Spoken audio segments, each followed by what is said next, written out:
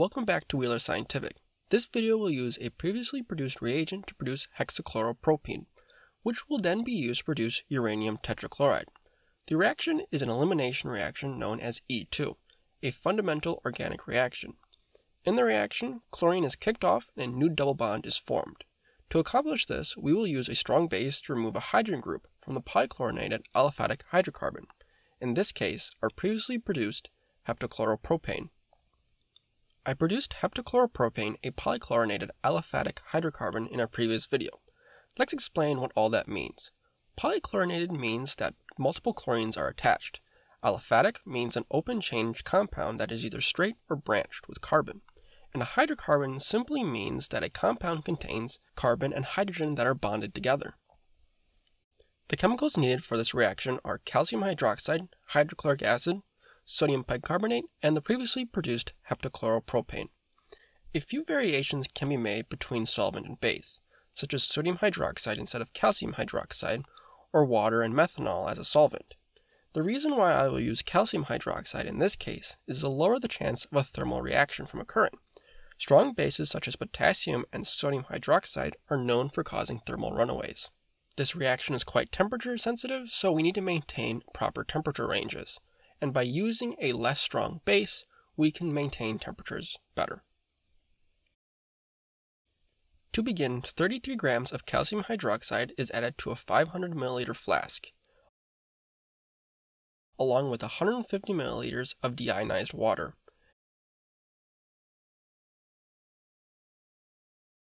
Next, 110 grams of hexachloropropane is added. The hexachloropropane is melted in a water bath and made sure that it is fluid before addition. The molten heptachloropropane is poured into the flask.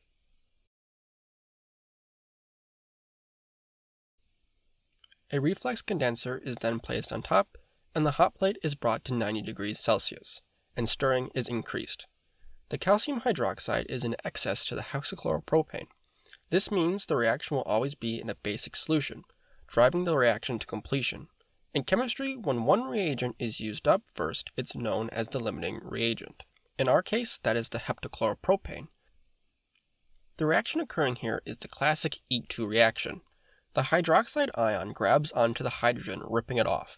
At this point, electrons swing in, forming a double bond, while kicking off the chlorine, because only 4 bonds can be attached to a carbon. The chlorine then reacts with the calcium ion, forming calcium chloride. There are exceptions to the 4-bond carbon rule, but those occur at very weird situations, and under normal conditions rarely occur. This style of E2 reaction occurs at elevated temperature, in our case, a 90 degrees Celsius one. Pushing the temperature too hot will cause other chlorines to get ripped off and different reactions to take place. Keeping it too cold and no reaction will take place. The reaction reflux was ran for about 6 hours. At that point, it was allowed to cool back down to room temperature.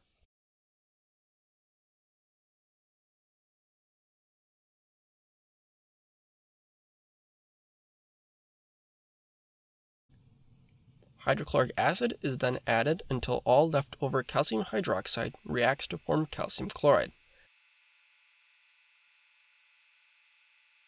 At this point, 2 distinctive layers form. The bottom layer is our product, hexachloropropene. We know this due to the density. To separate the layers, we'll use a separatory funnel.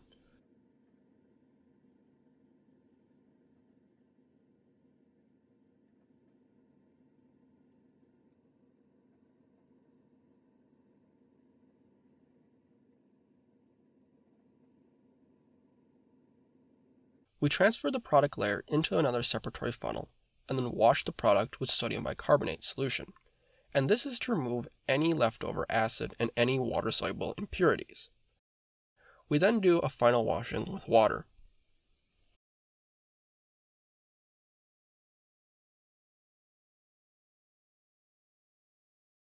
The hexachloropropene is then transferred to a storage vessel with molecular sieves to keep it dry.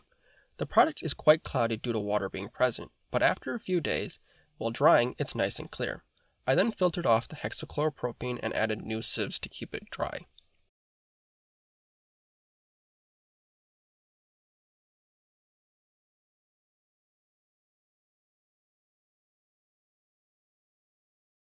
The yield was 76.60 grams.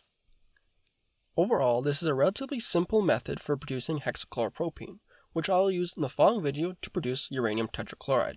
That's it. You can stop watching the video now. No, don't look at the timestamp. Okay, now that all the normies are gone, we can dive into some organic chemistry methods. Okay, how do I even know what I made here is what I made? Let's prove it. In chemistry, you have what are known as spectroscopic instrumental methods. This is where you use different instruments to examine a chemical compound. A few are common in the lab. These are NMR, FTIR, and GC mass spec. First things first, we went from a material that was solid at room temperature to something that is now liquid at room temperature, which shows a chemical change has occurred. One could use a melting point apparatus to determine if it's in the expected range, but I do not have one that goes into a low temperature melting point. First off, FTIR. FTIR is Fourier transfer infrared spectroscopy, which uses infrared spectrum to create data based on absorption and transmission of IR light. Different bonds and groups have their different absorption values. A common one that is easily discernible is OH group, which leaves a broad band and broad peak at 300 centimeters to -1. Knowing which group and which bonds leave what peaks, one can tell what chemical has been tested. A sample of our reactant, Heptachloropropane, is tested first to compare the reaction. The data outputted by the IR is known as a spectrum. The first one is at 3002, which corresponds to a CH bond. Then moving forward, we see peaks in the 600 to 800 range. These are the chlorine carbon bonds. Another thing that we can do with this is to compare it to a known spectrum done on a pure sample. We see that they are quite similar and match up quite well. A few peaks are off, which can be due to many reasons, such as different calibrations, or my instrument just being a cheap one. Running the product, we quickly notice that no peak around 3000 shows the hydrogen and carbon bond disappearing. Then comparing it to a known spectrum, it matches again, showing us that a reaction took place. Now on to nuclear magnetic resonance, NMR. It works by exploiting magnetic properties of certain atomic nuclei, particularly those with odd numbers of protons and neutrons, such as hydrogen-1 and carbon-13. These nuclei align with or against a strong magnetic field. When radio frequency pulses are applied, they temporarily disrupt this alignment, and the nuclei returns to its original state. They emit a signal that can be detected and analyzed to reveal information about the molecular structure and environment of the molecule. With the unit I have, I can both do hydrogen and carbon NMR. I filled each NMR tube up with a sample and used deuterated chloroform as the solvent.